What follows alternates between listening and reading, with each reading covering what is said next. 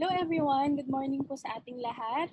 We hope you and your family are safe from COVID-19 and of course from the recent typhoons. It has been 8 months since the community quarantine started. And since April, we have been conducting webinars. This is actually the 15th webinar of the Science Teacher Academy for the regions of the OST-SEI. Thank you for responding to our invitation and of course for being with us this morning to learn about promoting mathematical understanding through multiple representations. While learning still continues during the pandemic, we are praying and hoping that soon we will be able to see you in our face-to-face trainings. So for this webinar, may we request everyone to please mute your microphones and please be reminded that we will entertain questions after the talk. You may, however, type your questions in the chat box. So let me introduce our speaker for this morning. So our speaker for this morning graduated with a degree of Bachelor and Secondary Education, Major in Mathematics from St. Louis University, and he is a scholar of the Metrobank Foundation. He then earned his Master of Arts in Mathematics in April 2007 at Benguet State University, and eventually he is in progress. He is actually taking his PhD in mathematics education at the University of the Philippines, Diliman, and he is a scholar of the CHED Scholarship for Graduate Studies. So on study leave po siya ngayon. And with regards to his teaching experiences, he used to be a mathematics teacher at the Cordillera Regional Science High School in La Trinidad, Benguet, where he was a math coordinator and he used to be a math club advisor also. And now he is a full-time faculty member of the Philippine Normal University of the College of Teacher Development, Faculty of Science, Teacher, and Mathematics, where he used to be a field researcher in 2014, and he was also an item writer of the PNU admission test in 2014. These are the extension services. His extension services. He was a resource speaker of the training of science and mathematics teachers in content and pedagogy in Marikina. Also, he's a facilitator of the DOLE online refresher course and facilitator of the student learning enhancement for high school students of Carlos P. Garcia High School in Pandacan, Manila, and he was also facilitator of training of teachers in grades 2 and 3 in Benguet. So with regards to his seminars and trainings, these are his international involvement. He was our workshop speaker in the DOST-SEI Project Star International Conference in August 2019, where he talked about mathematical investigation. And he also joined the Project Star benchmarking activity in Taiwan, and also the science and math benchmarking tour in Malaysia and Singapore. And in the national level, he was a speaker. He is a speaker of different CHED trainings and seminars, also in DepEd, and he was also invited by the Isabela State University. And of course, he is our very own DOST-SEI Project Star trainer since 2014 when the Project Star started. Ladies and gentlemen, our speaker for today is Sir Edward B. Macagne of Philippine Normal University. Sir Edward, take it away. Thank you, April, for the introduction. Okay, magandang umaga sa lahat. The title for my sharing this morning is about promoting mathematical understanding through multiple representations. Now, I thought this is very timely during the time of pandemic, because in my experience with other students in the neighborhood, they do math asynchronously. They do it first. They do synchronous sessions where the teacher will discuss something. Then asynchronously, doon na sila gumagawa ng kanilang worksheet. That's why I thought of having this one. This is very timely during the pandemic, because it is something that will boost.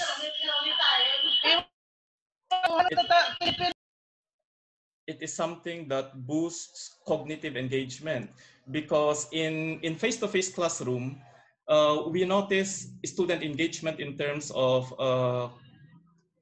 cognitive cognitive engagement, behavioral engagement. Now we don't see anymore behavioral engagement. We are now focused in time of pandemic, remote learning. We are much more interested with cognitive engagement. That's why I thought of multiple representations to be a very timely pedagogy in remote learning. To start with, I want to have learning to see first. I will be discussing about learning to see, then I will be defining what mathematical representations are, then I will give some examples about it. Okay, now mathematical representations very related to learning to see, and I will start this by telling some sort of a story. Now, just like any other story, once upon a time, it will start once upon a time. 5 men who had never seen an elephant were blindfolded and led to this animal. These men were led to an elephant, and they were asked to describe what they thought the creature would look like. And they went to the elephant, and one man felt the ear, and this one reached this trunk, and the other one found the feet, and this one touched the very big stomach of the elephant, and this one felt the tail. And each one of them then described his version of the animal, and each was in turn completely surprised at the contrasting view offered by the others in the group. Now we expect contrasting views because they were blindfolded. The elephant was very big, and they approached the elephant from different angles. So we expect contrasting views. But then the good thing is each person realized that not only was his perspective valid, but also that this applied equally to every member of the group. Now they opened their eyes, and seeing the animal from a variety of angles, could they appreciate the complete picture. Now, this story leads us to the idea of relational thinking, which is covered by the Solow taxonomy of Biggs and Collis. Now, if you're familiar about the Solow taxonomy, let's have a refresher slides about it. Now, in the Solow model, the Solow stands for structure of observed learning outcomes. There are levels of thinking processes. First, pre-structural, followed by unistructural, multi-structural, then relational, then extended abstract. Now, if you approach the elephant, going back to the story, if you approach the elephant and somebody will ask you, what did you find out?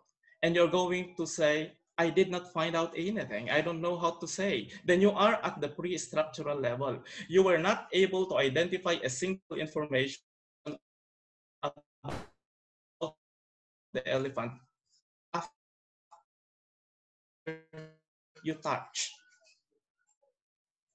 Now, at the unistructural, you should have identified one information,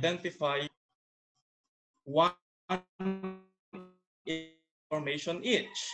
One has identified information about ear, the other about the leg, the other about the stomach, then the other about the bill. One information about the. And if you're going to look like, so if you're going to combine the information, it will now be at the multi-structural level. There were 5 information about the elephant that were not related.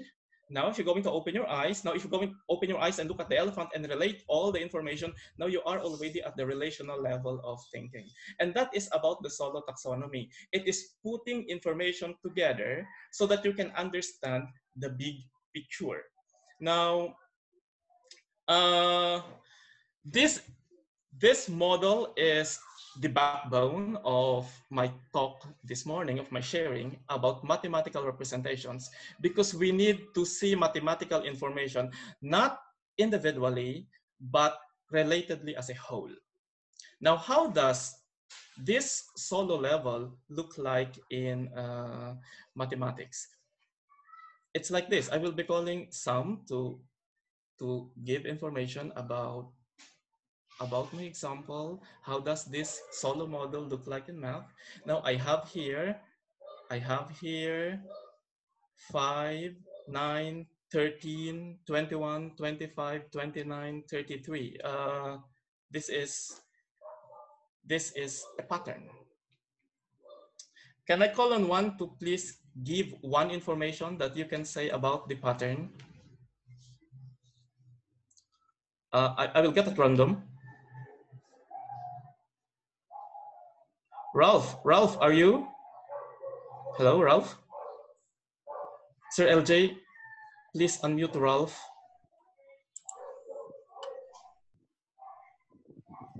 Okay po, sir.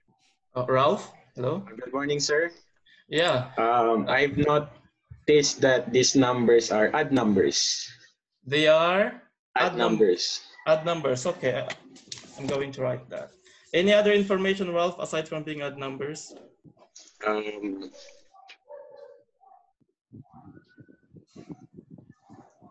Arithmetic sequence whose common difference is 4. Common difference is 4. 4. Arithmetic sequence. Yeah, arithmetic sequence. The common difference gives you a sequence that is increasing or decreasing? Increasing. Increasing, okay. So arithmetic sequence 4 and it's increasing. Thank you very much, Ralph. Okay. Can I have one? I have here Sir Alvin Banal. Are you there? Yes, sir. Okay, Sir Alvin, aside from being, you can see odd numbers, the common difference for? Actually, it is a finite arithmetic sequence. What else? Well, other than that, I can see no more. Thank you, Sir. Welcome, Sir Alvin. Can we try another? Ma'am Herenia Concepcion. I will unmute you. Ma'am Concepcion? Maybe we'll have Ma'am Concepcion sometime. Elsa, Ma'am Elsa Lim. Hello, LJ. Sir, they can actually unmute themselves po. They can unmute themselves. Ma'am Elsa, wala. Hello.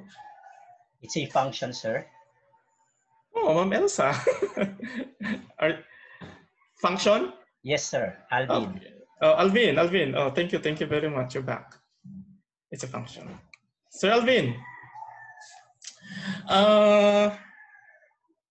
Suppose I will close my eyes. Hello, Sir Alvin. Yes, sir.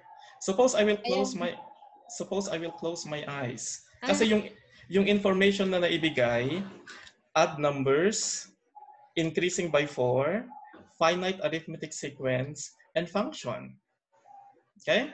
Yes. Now, suppose these are the information, actually these are unistructural information based on solo model that we can derive from the given sequence. Now my question is, suppose I will close my eyes, all closed, and somebody will describe to me the sequence. Can I get the picture 5, 9, 13, 17, 21? If they will tell me it's a sequence of odd numbers, can I get 5, 9, 13, 17 immediately?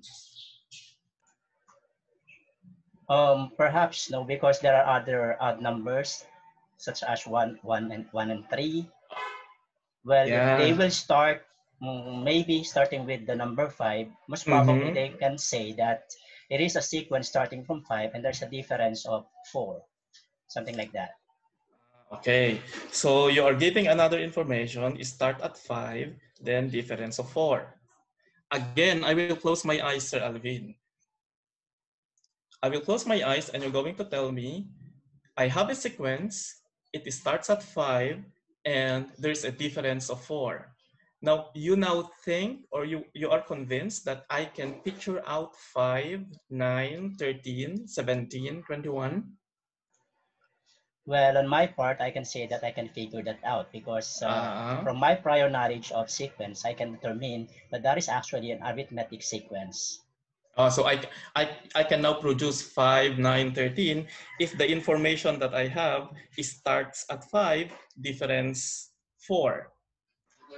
Yes, sir. Okay. What about if I have this? It starts at 5, then it is followed by 1, followed by -3, -7. Well, I think there might be some discovery or exploration before we can tell what the sequence is actually all about. Okay. So thank you, Sir Alvin. Welcome, sir. There are information you have mentioned. You have mentioned information about the sequence that are not connected. They are not connected in the sense that if you're going to close my eyes and you're going to tell me your description, I cannot picture out 5, 9, 13, 17, 21. Meaning to say, those information that you have given are not related. They are not made sense so that it will produce or it will generate the sequence. Okay? Now, it's good that you have given me information that will generate the sequence. One very, very good information that you have given, it starts at 5. If it starts at 5, then you tell how will it now progress. So it is already increasing, as you have said. It is increasing. Now, it is increasing by how much? Then you gave me also the information increasing by 4. Now we're going to put the information together so that we can picture out the whole now. So we're going to say the precise dapat tumpak so that it will give us the sequence. We can now better describe the pattern as it starts at 5. So we say it starts at 5 and it increases by 4 each time. Get that? So it starts at 5 and it increases by 4 each time. Now that kind of description will eliminate now what I have said to Sir Alvin kanina. Paano kapag may 5, it starts at 5, tapos there's a difference of 4, tapos ang sunod pala sa 5 ay 1. So in no way that 1 follows from 5 if I'm going to say it increases by 4. So we were able to put at least 3 information together in order to visualize the sequence. Key information, I repeat, it starts at 5. Is it increasing or decreasing? Now, in this case, it is increasing. Then increasing by how much? So those information were enough to describe completely the pattern. Well, the other information that you have given, it is an arithmetic sequence. Yes, it is add numbers. Yes, it's a function. Yes, but the 3 key information that will generate the sequence were the ones we identified a while ago. Okay. Another example. Donald is starting to develop COVID-like symptoms and sneezes into his hand. Donald forgot to wash his hand and meets up with his friends, Mark, Bam, and Len, and shakes their hands. Now, they all share the same symptoms. Mark, Bam, and Len each meet up with 3 more friends and pass the virus onto them. If this pattern continues for 4 more times, how many people will have the virus? Show all your work. Kunwari, nangyari ito sa klase. Now we're going to discuss.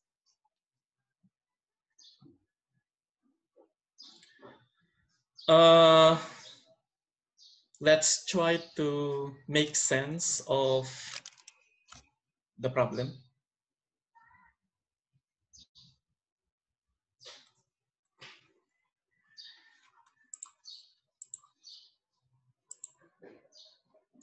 We have here Donald. This is one information. We have Donald. By the way, if I'm going to ask your student, what information can you give from the problem? And they only give Donald.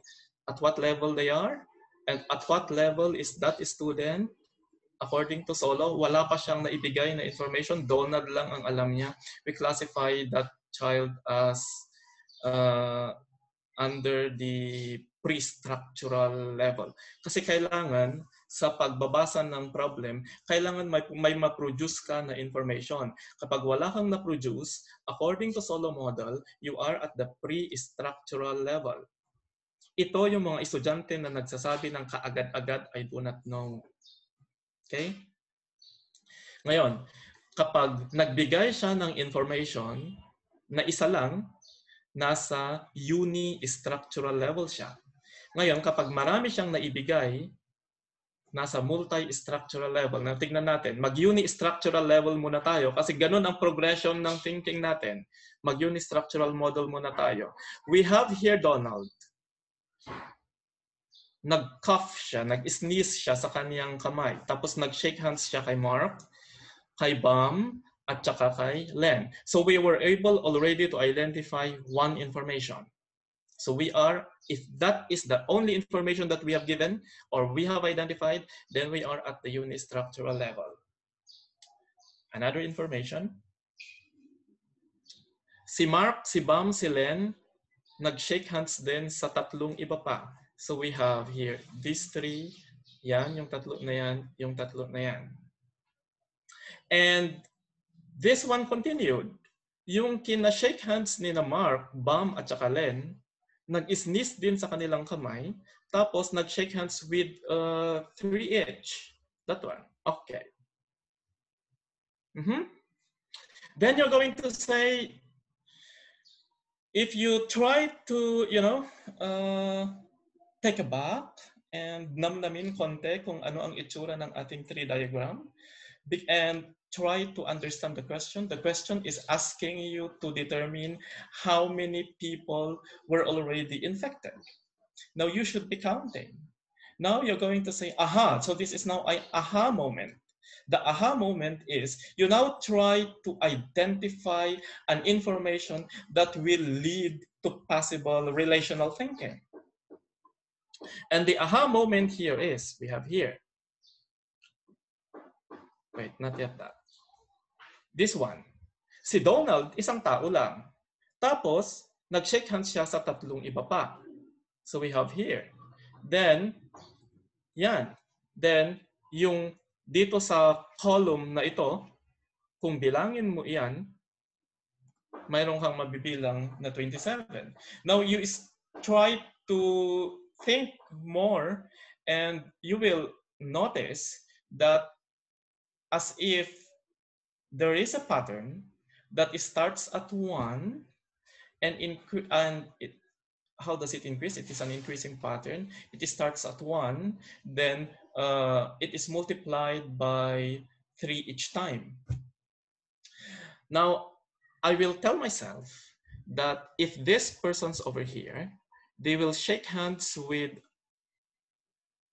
3 other persons, then I should just be multiplying 27 by 3.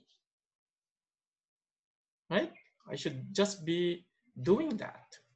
So in this case, there is, if I'm going to continue this one 4 more times, then we have 1, 2, 3, 4. 4 more times, then I'm going to multiply 27 by 3, then I will have 81. I'm going to multiply that by 3 again. I will have 243. Then I'm going to multiply that by 3 again. Then I will have now 729. Then I'm going to multiply that by 3 again. Then you have that. Now, let us identify where is the relational thinking. I know first. Ano muna? Multi-structural thinking, multi-structural, information that are not yet related. The multi-structural level, according to Solo taxonomy, ay yun ang level mo kapag na-produce mo yung tree diagram. You see the tree diagram? So this is one information, this is another information, this is another information that you were not yet able to relate the three information that you have. The moment that you were able to identify the pattern, because the diagram has already led you to a certain pattern, then mayroon na tayong tinatawag na relational thinking. Kumbaga sa klase, masaya na tayo kasi naabot natin yung relational thinking. Okay? Then, sasabihin mo, the question is asking me how many people would be infected if that sequence is going to happen 4 more times. Then all you need to do is what? Shall we stop at 287? Is that the answer immediately? No, you should be able to realize that you need to add all. So adding all, so we have 1 plus 3 plus 9 plus 27 plus 81 plus 243 plus 729 plus 2,187. I-add natin lahat yan, and that will now be equal to 3,280. Okay? So medyo nakukuha na ba yung solo model? Yung pag-identify ng information, tapos mag-identify ka pa, tapos kapag nakapag-identify ka pa, i-try mo nang i-relate para you can make sense of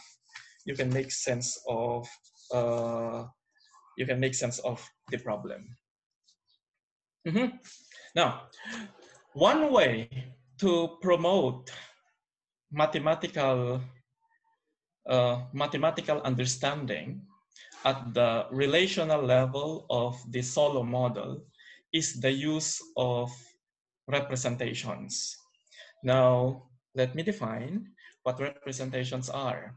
Now, representations are actually images that help students learn mathematics, whether they are physical, visual, symbolic, verbal, or contextual. Now, in elementary or in mathematics education program, in professional education, if we say physical, in the teaching of mathematics, physical, these are the manipulatives. When we say naman visual, these are diagrams, tables, charts, like those. If we say symbolic, we have ito na yung abstract level. Kasi sa elementary, ang tawag nila dito, concrete, pictorial, abstract. So kapag concrete, physical. Kapag pictorial, visual. Kapag abstract, symbolic. So kapag sinabi natin y, that is equal to mx plus b, then that is abstract. Now verbal. Verbal, it's either written or spoken. Those are also representations. Now suppose one student was not able to write something on the paper and you're going to interview why you were not able to write something on the paper. And maybe that student has difficulty putting into visual representation his ideas. Now, if you're going to interview that child would probably resort to verbal representations. And another one kind of representing mathematical ideas is through contextual forms. Okay. Now, the good thing about representations is they help our students organize their thinking and try various approaches that may lead to a clearer understanding and solution. And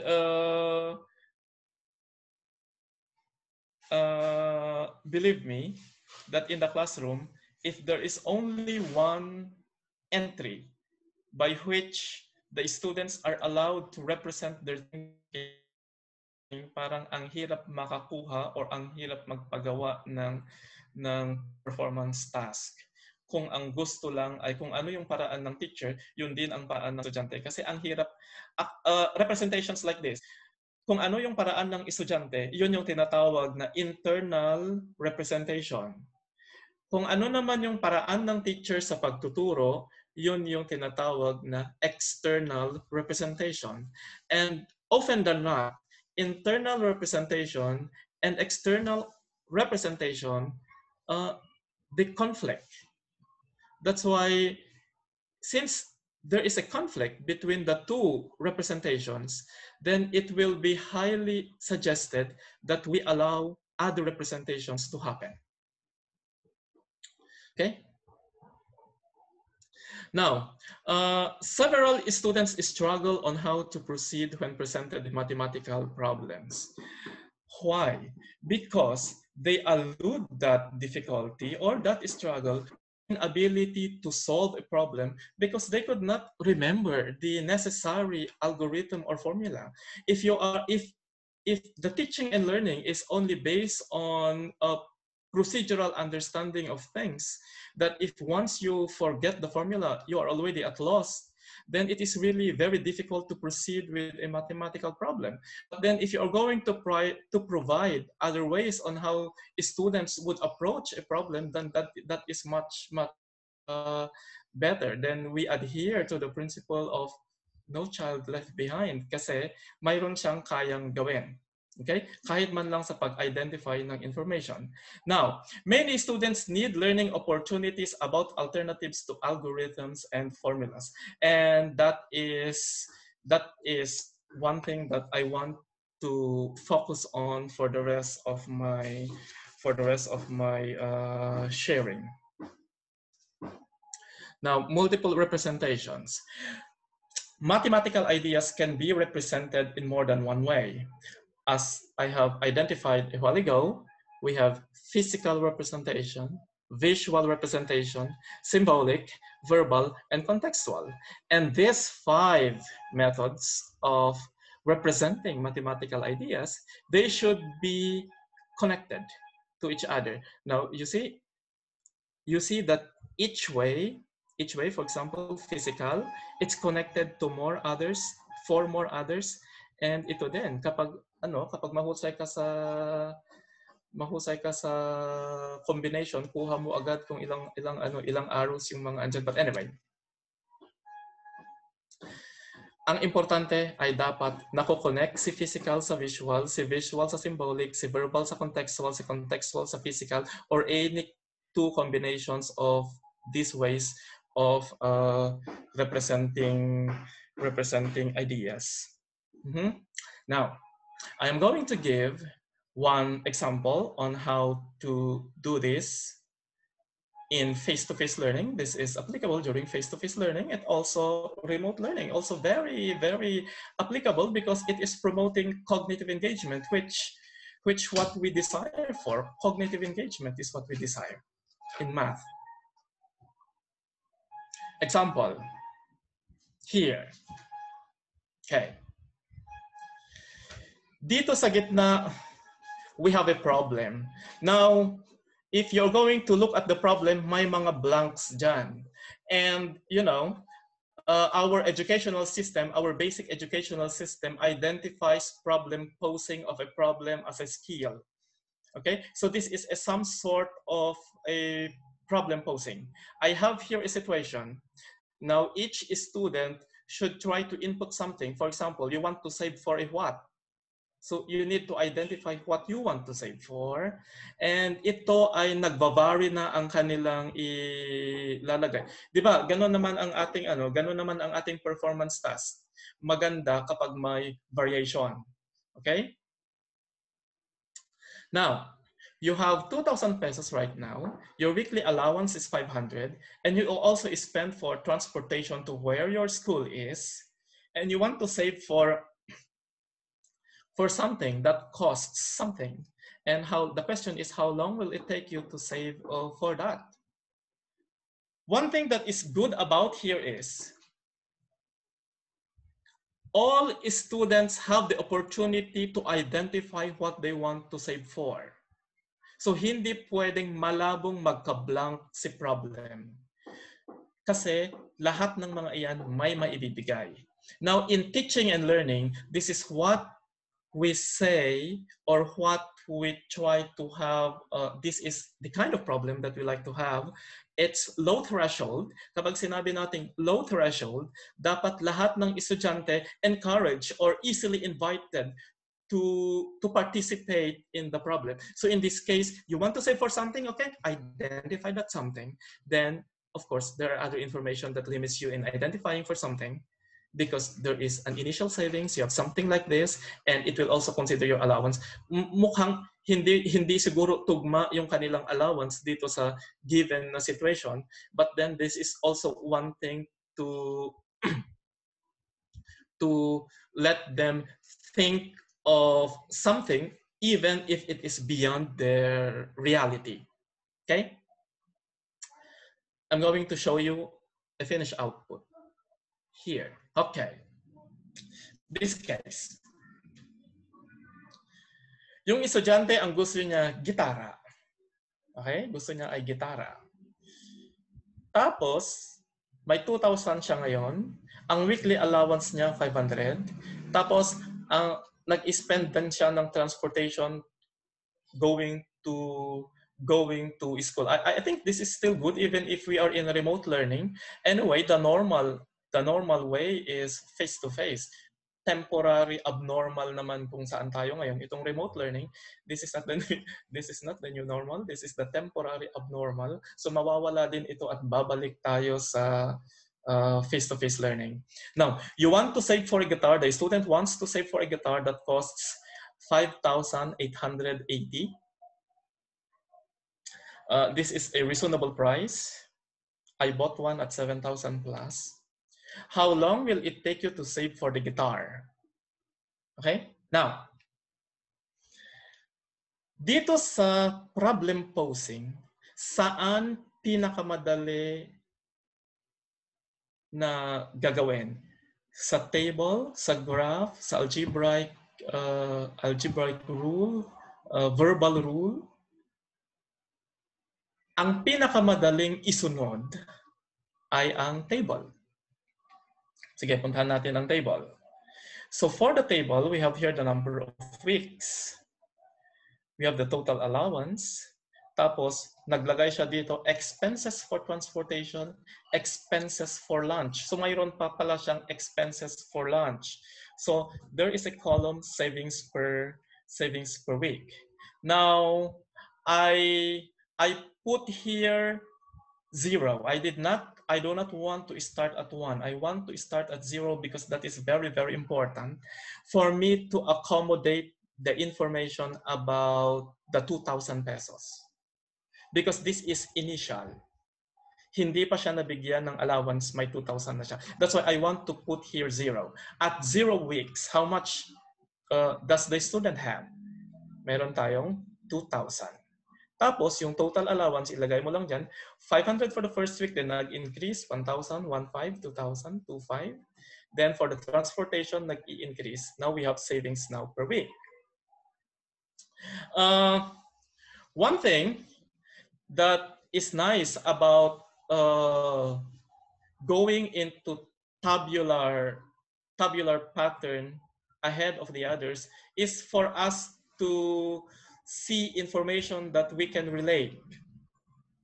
Now, can you see here how in the savings per week, because this is very relevant to the question, how long will it take you to save for the guitar? Then we are going to take a look at the column for savings per week. And this savings is a function of the number of weeks. Now, if you want, depende sa estudyante kung saan magli-lead ang kanyang line of thinking, the thinking process. Because the thinking process, it may lead that student to a graphical pattern or to an algebraic rule. Now in this case, itry natin si graphical pattern. Kapag i-graph natin ito, so importante yung ito, 0 yung 2,000, tapos naggaganyan. Now, one thing, kapag nakakita, common mistake is like this. Kapag may nakita silang dots, some students are tempted to draw a line. right? In practice, some students.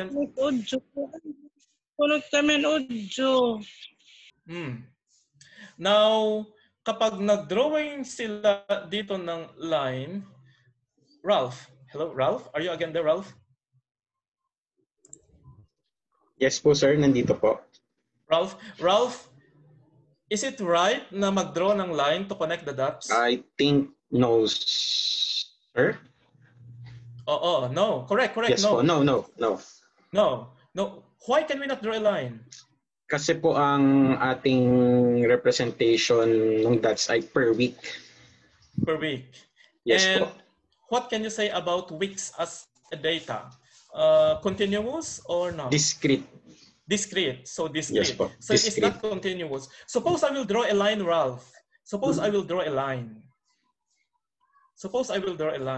Yes, sir. Meaning to say, may savings na nangyari within seconds, minutes, like yes that. Po. Yes po. Does it make sense? No, sir. Kasi ang goal is para to save per week. Okay, tingnan ko po yung problem. Okay, thank you very much. Okay po. Yeah, that is one thing that is supposed to be emphasized. Kaya kapag nag-discuss ito, kasi sigurado ako kapag ito ang naibigay sa estudyante, mayroong magda-drawing ng line. And that is one thing good. Kasi na-expose ang misconception. At baka yung iba, misconception din nila. Okay? Now, if some misconceptions are exposed, that's an opportunity already to right the misconception. Sabi nila, alternate conception. I like to refer it as misconception. Kasi nga, mali. Okay? So yung mga ganyan. Nakuha niya yung table, pero dito naman sa graph, nag-straight line siya, which is hindi pwede. Okay. Now, suppose tapos na yung graph, nag-proceed na yung estudyante sa algebraic rule. Now, the algebraic rule here is only this one, the 2,000 plus 150W. W, of course, in weeks. Okay? There are verbal representations here. It says, savings is extra money left from allowance, remove expenses. Yeah, 2,000 plus extra money left per week, and that will give you the total savings per week. Okay. Now, 2,000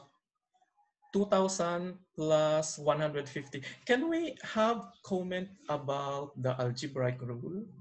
2,000 total savings is equal to 2,000 plus 150.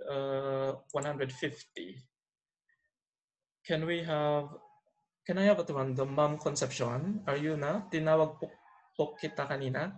Ma'am Concepcion, are you there? Okay. So I hear no response. What about Darren? Darren? Darren, sir or ma'am? Darren, hello, Darren. Okay. Dom. Sir Dom? Okay. Meron, siguro wala silang speaker. Wala silang speaker or medyo mahina ang signal. Hindi naririnig konti. Can we go back to Ralph? Ralph? Yes, sir. Hello, Ralph. Yes po. Yeah. Can you now incorporate, kasi sabi mo dito, hindi pwede ang line, right? Yes Can po. Can you tell me about the domain for W?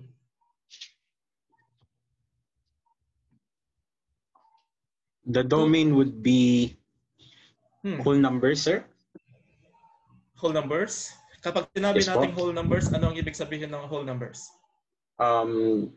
It starts with 0, 1, 2, and di ba, sir, yun po yung nagre-represent ng weeks.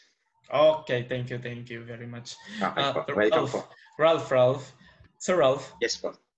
Do you think that is important that we put the domain for W? Yes, kasi sir, if we just look for, kung titignan natin yung algebraic rule with that 2,000 plus 150W para magkakaroon ng assumption na pwede rin yung W as 1/2, as 1/3. But if we put restriction as W as it is a set of whole numbers, pwedeng magkakaroon ng limit for the value of W, which will, kung i-relate natin sa graph, which is tutugma. Okay. Now, thank you very much, Ralph. Okay, welcome po, sir. Yan. Thank you. It is really important that we put the domain for W because it will add information on how the student thought about the problem. Kung paano yung nakikita ang the whole picture. Okay? Now, ganon, from algebraic rule, we can put this rule into words. Ito yung sinasabi nating verbal.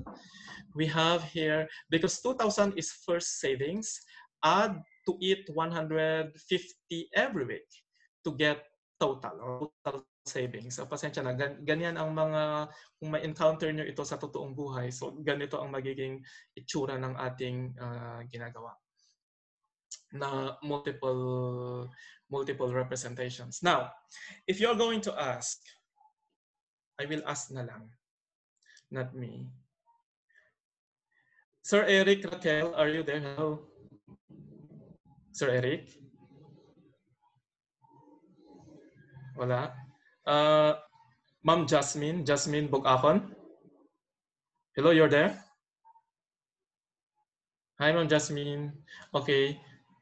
I hear none. Ralph? Yes po, sir. Ralph, yes, you're there? Po. Yes po, I hear sir.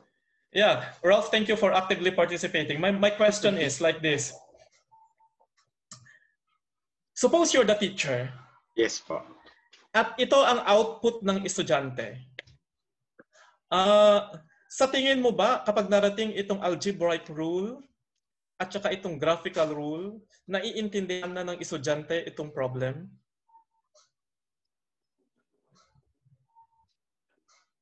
At least na there is already mathematical understanding? Siguro, sir, not fully. Kasi kung titignan natin yung algebraic rule and the graph, magkakaroon siya ng contradiction because in the algebraic rule, and siguro naintindihan niya, siguro po is nakukuha niya yung thought, pero hindi lang sapat or sabihin natin, may kulang lang doon sa kanyang mga representation. Pero I think there is a parang ano, sir, parang may parang pinupuntahan pero di niya mismo matumbok yung kung ano yung technicality doon sa part na yun. Like sa algebraic rule niya in relation to the graph, sir. Kung titignan lang natin alone yung algebraic rule, it is just a equation of a line. Na walang restriction. Ibig sabihin, kung titignan lang natin sa algebraic rule itself, the graph will be look like a straight line. Hindi yung sa graph, katulad nung nasa graph natin na dapat that's kasi ang kanyang savings is every week. Hindi naman every second. Katulad ng sinabi niyo, sir, every second, every minute, every hour, but every week. So I think, katulad ng sinabi ko kanina, sir, I think may understanding si student, pero hindi niya lang siguro matumbok yung dapat na ano ba yung maging representation ng graph. Yun lang naman ang hindi na communicate na masyado. Apo, parang apo. Pero kung titignan natin, sir, yung kanyang mga sagot, parang it leads to the answer, pero hindi niya lang talaga makuha yung answer. Okay. Ang tindi ni Ralph, matindi. Thank you very much, Ralph. Okay po, no problem, sir. Ang tindi mo.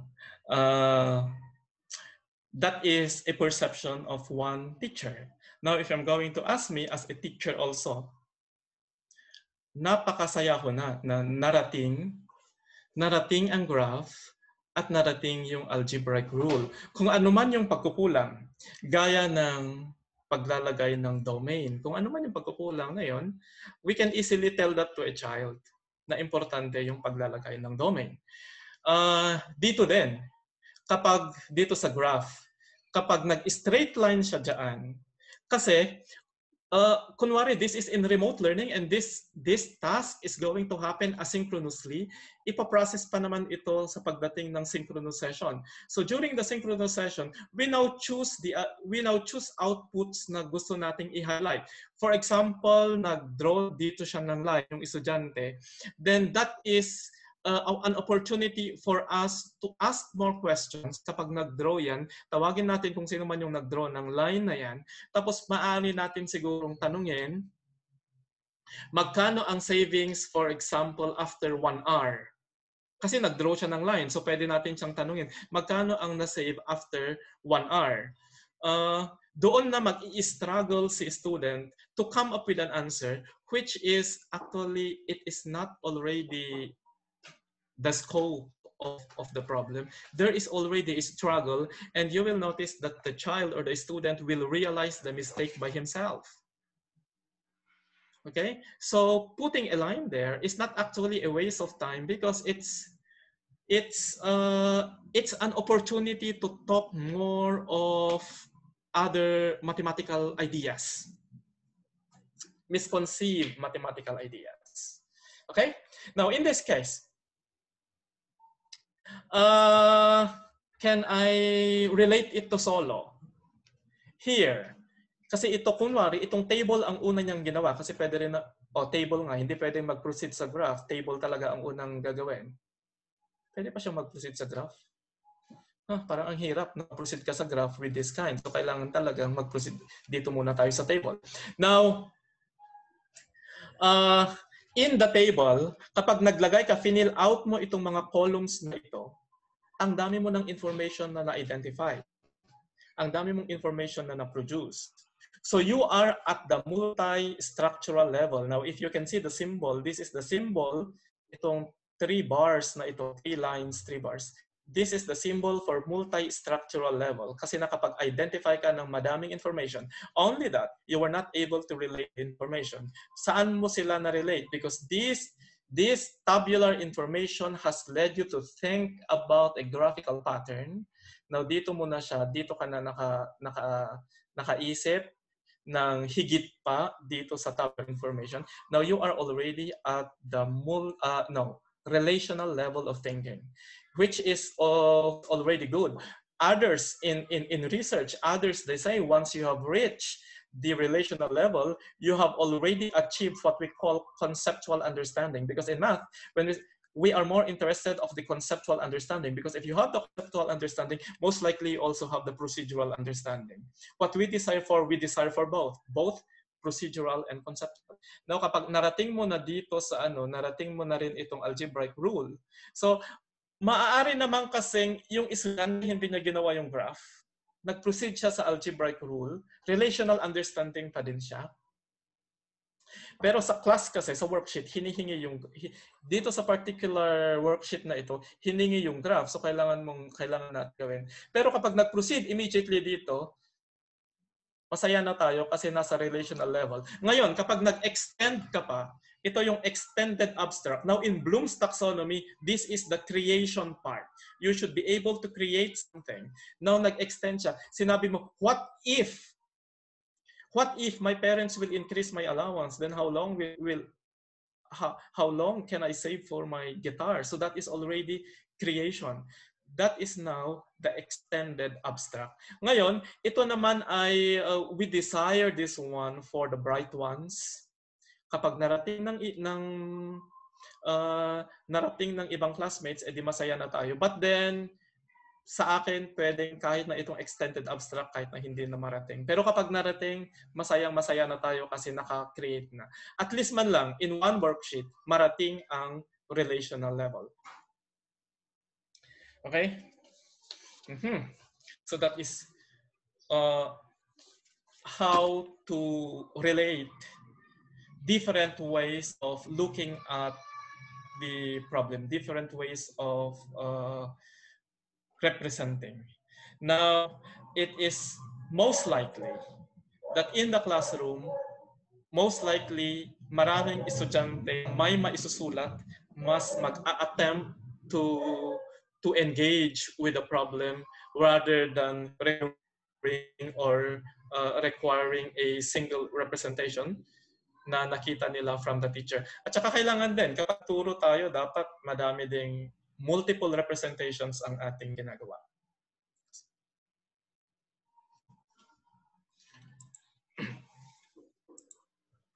Okay, I will get the backbone of what I have done a while ago. Now, something in the middle, we are going to put here number patterns. Depende kasi kung paano maggagawa din yung teacher. So in this case, we have number patterns. Then we have here the table, the graph, formula, written description, picture, contextual case. These are ways on how we represent. These are ways on how to represent the pattern. Ngayon, ano ang inaasahan natin na dapat ilagay sa bawat shape na mga ito. Sa written description, we need to, ito yung kumbaga sa pattern, this is, we need to identify the initial amount and the rate of increase or decrease. Now, if you remember our first exercise, it is very important that you identify the starting point of the pattern, which nag-start sa 5. Now we proceeded on to the activity on problem posing, that is savings. It is also important that we identify the 2,000, that is the initial savings, and the rate of increase or decrease, increasing by how much, decreasing by how much, para ma-prove yung pattern. Now, picture. Now, if you have a picture, it's also nice if we draw the pattern as well as next. For example, this is figure 1. If you're going to have a picture, this is figure 1, then followed by figure 2, figure 3. Okay? Now, for the context of the pattern, for example here, a taxi has a flag down rate of 40 pesos and charges something every 300 meters. So maybe that is one context where we put in number pattern. And for the table, it is very important to see what happens at x equals 0. And what do values increase or increase? Paano sila nag-i-increase? Paano nag-decrease? That is something very, very important that should be reflected in the table. Kasi nga, if we talk of linear equations, dapat mindful tayo sa y is equal to mx plus b. Okay? Now for the graph, one thing that we highlighted, is it discrete yung data na ginagamit? Discrete kasi kapag discrete, we need only dots. If the data that we are making representations for are continuous, then we should be drawing the solid line. Okay? Now, in the formula or equation, iyan. We have y that is equal to mx plus b if it is linear. Kapag quadratic, mag-iiba. And if it is y equals mx plus b, m is very, very important because it will tell us how does the pattern increase or decrease. Tapos yung initial value na b. Okay? So ito ang backbone ng ating ibinigay na example kanina. Another one. Here, I am presenting one example na hindi nag-i-start sa gitna. Hindi dito nag-i-start. Nag-start siya sa graph. So the entry point is the graph. If the entry point is the graph, the next thing that is nice to produce is the table. Okay? We can produce the table. 1, yun, 15. Ma-produce yung table. Siguro, pwede na rin from the table, pwede tayong punta sa algebra. Pwede naman kasi from graph proceed to the table. From graph, you can also proceed to the rule. The rule here is start at 10. Saan na pe? Start at 10, increase by 5 each time. Okay? Saan mo nang pirit? for the picture, ano kaya maaring picture natin dito? Picture na ang una ay first. Kasi dapat yung una ay sige. Bahala na yung estudyante mag-isip kung paano niya ito i-visualize. I am thinking of row house. But then kapag row house kasi parang kukulangin ako sa number of matchsticks na gagamitin kung matchsticks ang andito sa ating y-axis. Okay? Tapos yung context, kapag row house yung picture, ilagay mo lang dito, we are building a row house. Okay? Pattern or a sequence of row houses. Yun lang ilagay nating context. Okay? So the starting here is the graph. Dito naman, ang starting, you enter engagement, cognitive engagement with the activity through the diagram. So we have here a picture of the diagram. At nasabi dito, this is the third pattern. So kung third ito, malamang kung third ito, ang isang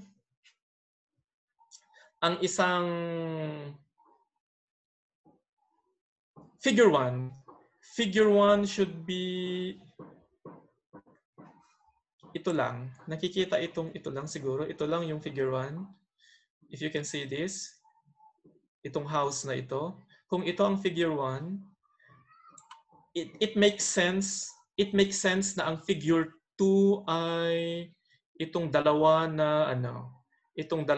houses na connected. Okay? We're going to fill in the table. We start at 1, 2, 3, 4, 5, 6, 7, 8, 9. We start at 9. So here, if there's only one house, 9 matchsticks used, kung matchsticks man ang ginamit. Kapag 2 houses na, ilan ang idadagdag nating matchsticks para mabuo yung figure 2? We have 9 ito, so 10, 11. So mag-a-add tayo ng 11. So the pattern is increasing by 11. So it starts at 9 and increases by 11 each time. Okay? So meron na tayong written rule for the pattern. Now we can graph, then we now do algebraic rule. Now the question, there is a question here. The problem is ilang row, hindi ko masyadong kita, pero parang ilang rows ng bahay ang andon kapag 127 matchsticks ang nagamit. Okay, parang ganun. Kapag 127 matchsticks ang nagamit, ilang rows of houses ang na-form.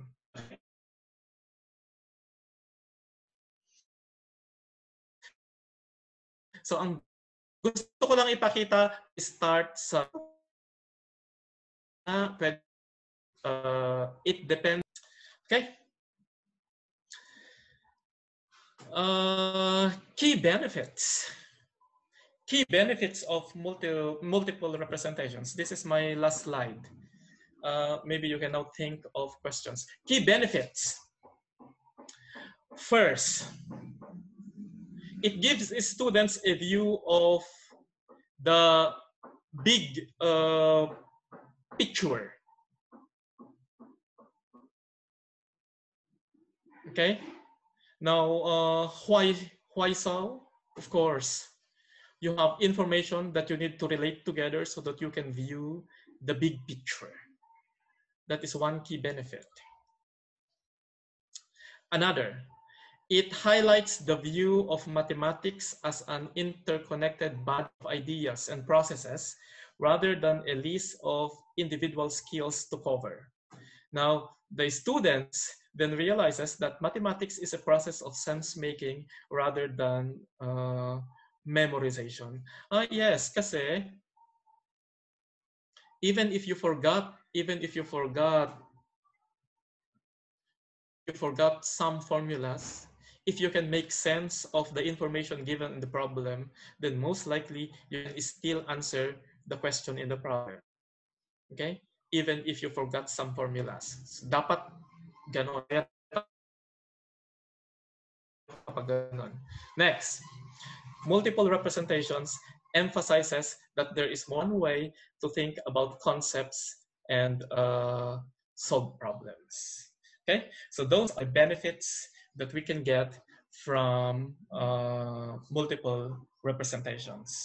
Okay, before I end, can I have a recap of my sharing? For this morning, I talked about mathematical understanding and tried to relate it to the Solo model. And we desire a level in the Solo model at the relational level of thinking, relational or even more, the extended abstract. The Solo model has stages. Number one, pre-structural. Kapag pre-structural, you did not yet start with a problem. Binasa mo lang, hindi mo naintindihan. Maybe in that case, there is a problem with reading comprehension. Okay, there is a problem with reading comprehension. There's a problem with the terms used in the problem kasi baka masyadong technical yung terms na ginamit. And in math, we really need to use our technical terms kasi field natin, we need to use technical terms. Hindi pwedeng palitan mo yung technical term. Hindi mo pwedeng i-reword ang slow. Kumbaga, okay? Ganyan, kapag pre-structural, you did not yet start with the problem. If you are at the uni-structural level, you were able to identify one information. One information lang. Kapag you identified other information, you are at the multi-structural level. Now, the moment you were able to fit together multi-structural information and begin to see a big picture, begin to see a mathematical idea, and begin to see a pattern, begin to see that lead you further to answering the question presented by the teacher, then that case, you are already at the relational level. At the relational level, dapat nagamit mo na yung information. Information are not already seen as individual information, but they already help the student to picture the whole scenario. Ngayon, kapag yung estudyante ay nag-what if, ano kapag ganito? Super saya na natin dyan kasi yung bata ay nasa extended abstract level Solo taxonomy or the Solo model. Okay? And one thing to achieve relational thinking based on Solo model is the use of multiple representations. In multiple representations, we identified physical representation, visual representation, contextual representation, graphical representation. What else? No, physical, visual, verbal, contextual. Symbolic representation. Symbolic representation, ito yung y equals mx plus b. Yun yung mga ganon. Yung walang lang, y equals mx plus b lang, yung panggulat sa mga bata. Kaya ayaw nila kasi abstract nga, y equals mx plus b, ang hirap i-access. Ano si m, ano si x, ano si y. And you know, kapag nakita ito ng mga estudyante, abstract agad, nakita ng estudyante ito, they will fear mathematics if the x's and the y start to fall. No? Okay? Then, if you have already the multiple ways of presenting ideas and you're able to relate them together, we call that now multiple representation. Okay? It helps us in thinking. It guides our thinking. It directs thinking. So, Sir LJ. Sir Edward. Oh, you are April. Ma'am Edward, for that comprehensive discussion. So, as mathematics teacher, let us teach our students how to think rather than what to think. So, basically, yun po yung isang takeaway ko kay Edward. So, if you have questions po, you can unmute your microphone or you can also type your questions on the chat box. So, as of now, wala pa pong questions, Sir Edward. Maybe let's give them a few minutes to think about what you have discussed, to digest po yung mga bagay na diniscuss natin this morning.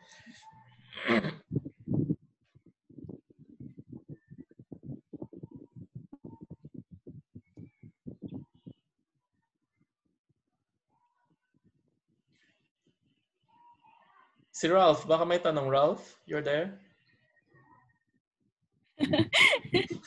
Hello po, sir. Wala pa naman so far, sir. Iisip pa. Napasubo ata.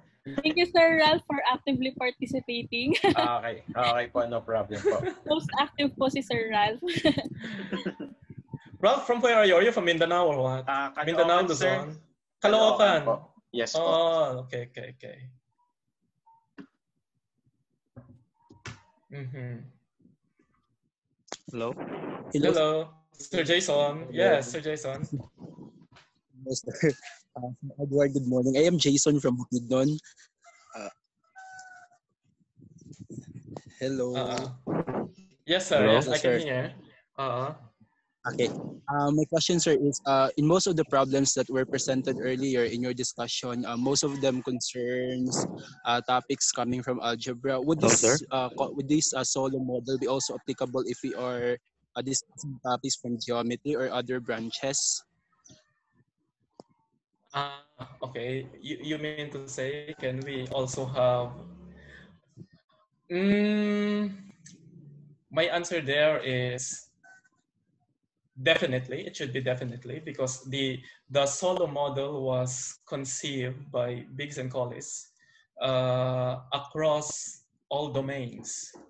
We have also in other subjects. Now, if you are talking about mathematical representations in geometry, in elementary math, in other subjects, maybe for now you cannot think on how to do this, but time will come na mag-digest ito, because my sharing is more on giving the starting points. So I have presented some starting points. Now I am hoping that participants will build on these starting points and find a way on how to do also such thing in other areas. Okay? Thank you, sir. Thank you so much. Yeah. Salamat, Yeah. sir. Something is let us not close doors. It could be done. Okay? It could be done in time. Yes. Siguro Yes, i-digest natin. Please build on it and you can. Thank you, sir. I have seen in elementary about fractions. I have seen in elementary about fractions. Pero yung different ways of representing fractions, parang nasa ano lang siya, nasa visual representation. For example, nag-branch siya into circle. Tapos sa circle na yan, i-drawing mo kung ano ang itsura ng 3/5, ganon, sa circle na yan. Tapos yung isang branch naman, nag-branch siya into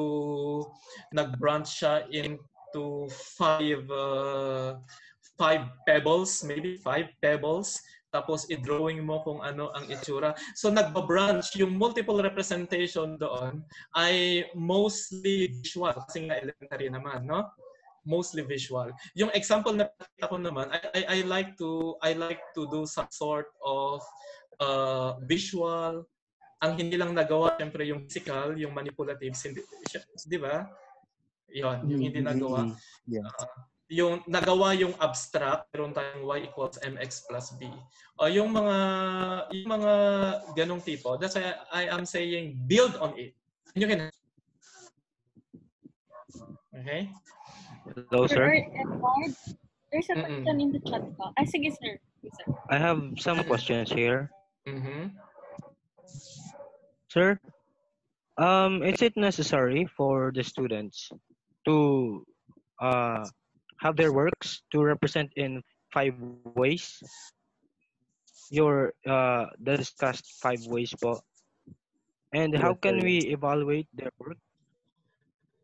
The question is it necessary? Yes. hindi naman necessary na dapat mag-appear yung 5 ways. Ang goal lang ng multiple representation, if I'm going to make use of multiple representation as a way to have a formative assessment, so meaning to say, my goal there as the teacher is to see how my students thinking, to see some misconceptions that they have, to see where they are now, okay? Then hindi ko kailangang puntusan. It is not necessary that I need to give points. The point there is, kapag nakuha ko na yung kanilang mga outputs at bumalik sa akin, then I am going to look at already yung mga errors na nangyari.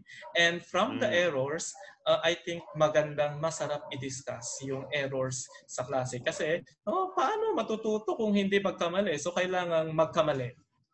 Okay? Okay. So we need to support kapag yung estudyante na nag-i-struggle, we need to support the struggle. We need to lead them out of the struggle. For example, based on solo taxonomy, they are at the pre-structural level. Walang ma-identify na information. Okay? Okay. Tapos, kapag face-to-face classroom ito, napansin mo na walang ma-identify na information, then you're going to ask questions that will lead that student to the structural level. Magtanong ka, anong nakikita mo sa problem? Anong information ang nakikita mo sa first sentence? Anong sinasabi ng first sentence? Tapos, kapag sinabi na niya na, si ano lang naman, nag-shake hands daw si Donald sa kanyang mga kaibigan. Then that is already one information. At least na-move mo siya from pre-structural to structural. Kasi mayroon na siyang information na isa na na-identify. Okay? So, yes, ganun. So, sometimes you don't need to give points sa kanilang mga ginagawa. At yung tanong, kailangan bang mag-appear yung 5? Not necessarily mag-appear. Sinabi ko nga kanina, I have seen one in LMP, nag-branch siya, hindi naman sa 5, it is not on the 5 ways, not on the 5 ways. Nag-branch lang siya, pero yung branches niya ay nasa visual. Pictures lang. Yung mga branches. Different situations of 3/5. Yan. A follow-up question, sir. Yeah. Can I have? In context of the modular learning in DepEd, how can we incorporate this multiple representations, given that the modules are already provided by the DepEd? Is the module already a Bible that we need to follow? No, sir. We can exercises. Is it a Bible? Or if a Bible tapos kaya naman, then you have, in my view, take on that is, it has something to about academic freedom. Why? This is my class. I know my students. This is the way I want to let them deal. Okay. Then I can always malaki nga yung iba, di ba, module? I react, sir. Yes. So I that the mode is not a Bible that we need to follow.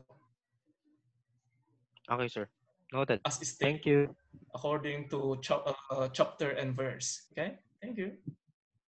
Okay, sir. Thanks. From Darren Gailo. Sir, can we consider the solo model as levels of conceptual understanding?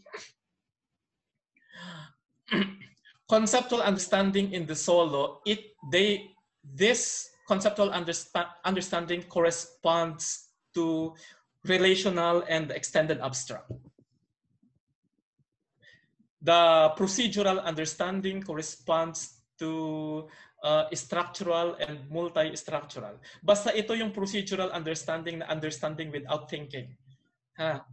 Yung ano lang, sinusundan lang yung formula, pero kung ano yung formula, kung ano yung formula, ang intindi lang sa formula ay pumutok lang sa bato, tapos kailangan gamitin kasi sinabi, you are working at the multi-structural level or unistructural level. Conceptual understanding, dapat nasa relational level ka or extended abstract. Okay? Darren Gailo. Are there any questions po? Sir, may I Yes, sir. Sir Is Alvin this? po. Si Sir Alvin, Alvin. yes, Alvin.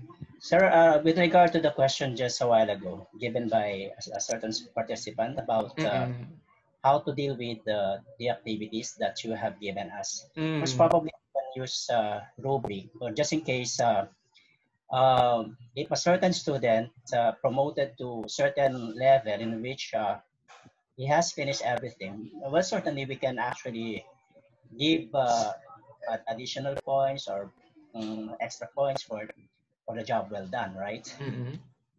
And with respect to the module, well, as you are saying, sir, the module is not actually a Bible that we have to follow. In our case, in Quezon City, we are actually obliged to make other worksheets and activities that would supply the students with additional activities in their module. Yeah.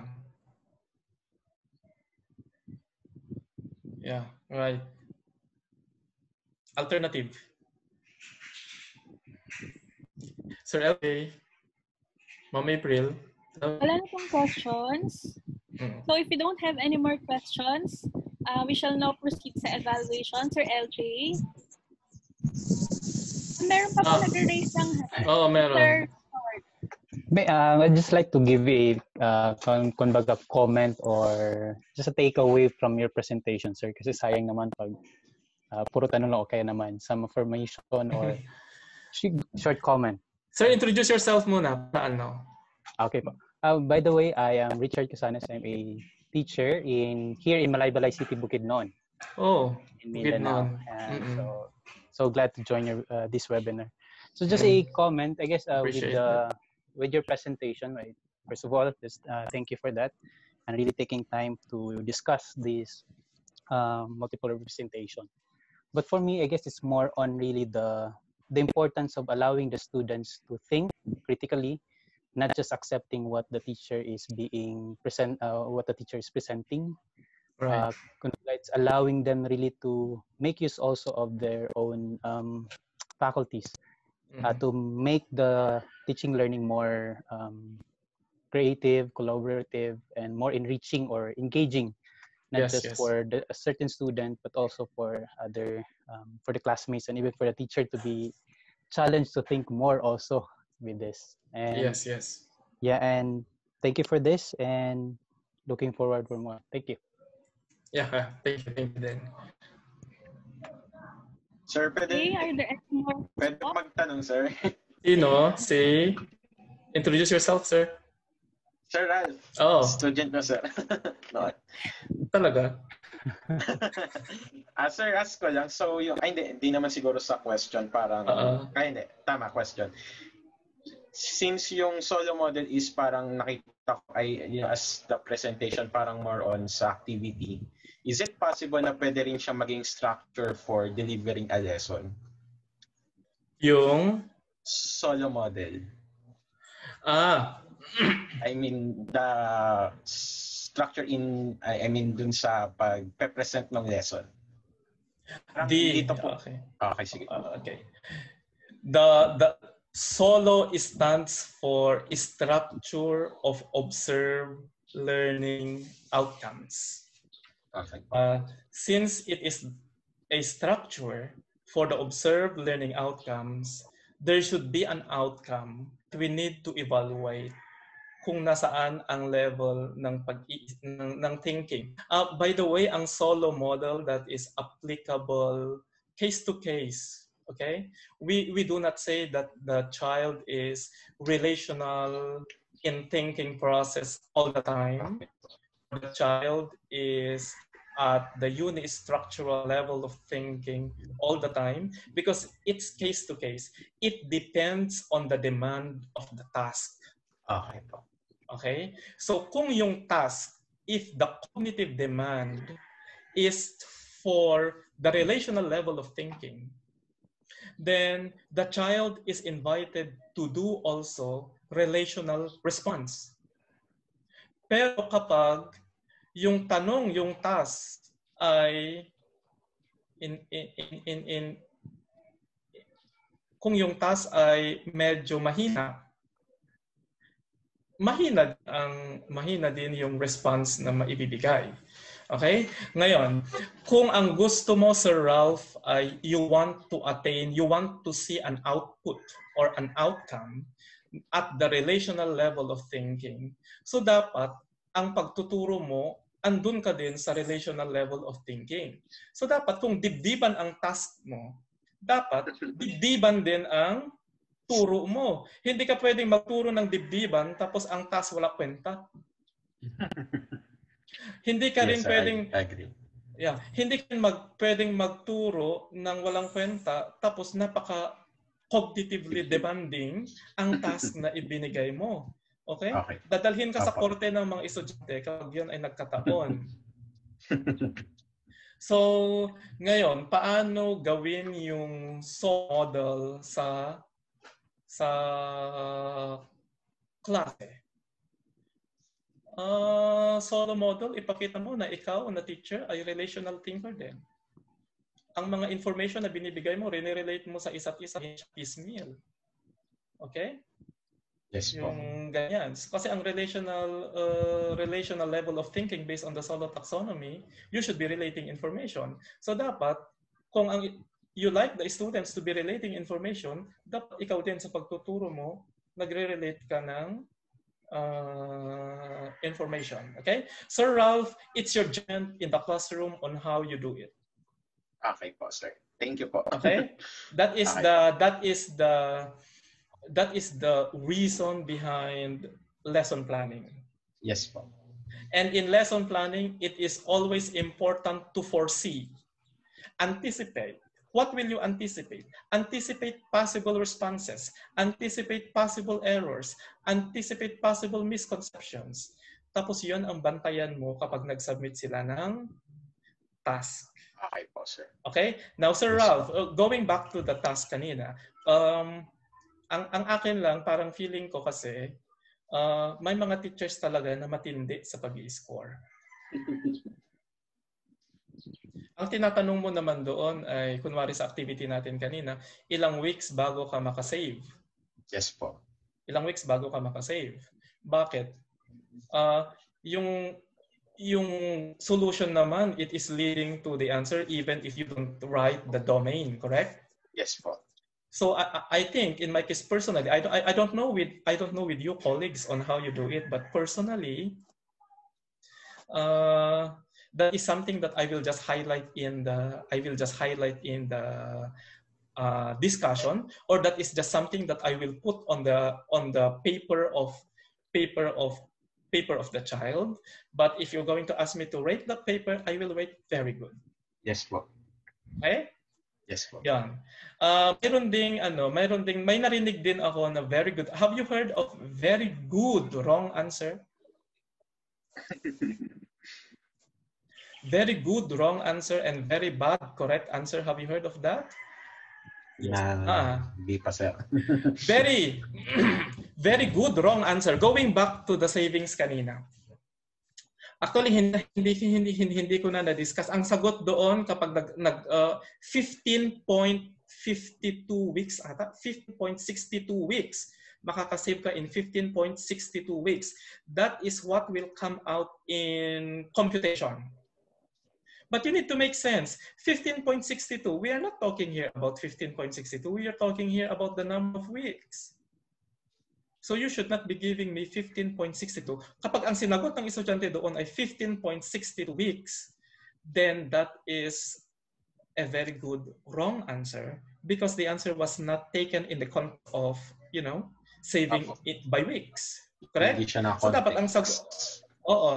ang sagot doon ay 16 weeks. Ngayon, nagkataon na 15.62, nagkataon na round up. Maganda rin sigurong pag-isipan na lalabas ang sagot na 15.2. 15, yung bang tempted ka to round down? Get me? Yes, sir. Kapag 15.2, tempted ka to round down, tapos yung bata sumagot ng 15 weeks, o again, wala sa konteksto, kailangan round up. Yes po, context. Okay? That is, you get the ceiling of 15.2. Siguro palitan yung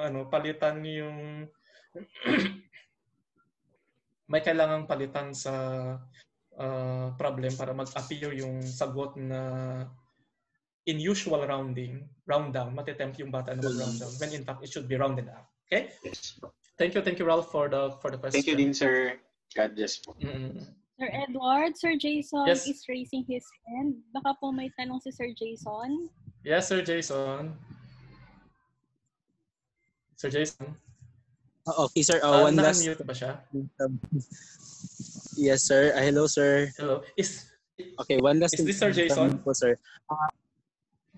Yes, sir. Kasi po yung multiple Jason representations, sir, as I was listening to your presentation earlier, I can, in a way, associate them with the different learning styles or the different inclinations of our learners. Like, for example, if our learner is inclined with visual spatial intelligence, then perhaps he would be more inclined to do representations using graph or pictures. So would you encourage, sir, that in rating the learners, we should not have an objective answer? Like for me personally, hindi ko tinatanggap yung mga answers na explanation yung binibigay. Halimbawa, yung problem natin kanina about number of weeks. Kapag sinabi na ganito lang, sir, I want to be presented with a solution, a mathematical solution. So would you say that I should be accepting those that are whose answers are not mathematical equations, but rather they're showing, they're writing their explanations in words, verbal? Would that be would that be acceptable? You are asking if that is acceptable? Yes, sir. Do I need? Yes, sir. Yes, sir. Yeah. I got your point, Sir Jason. Kapag ang type of test ay multiple choice, then the student has everything at his disposal how to attack a problem, right? If you are asking that you want an algorithmic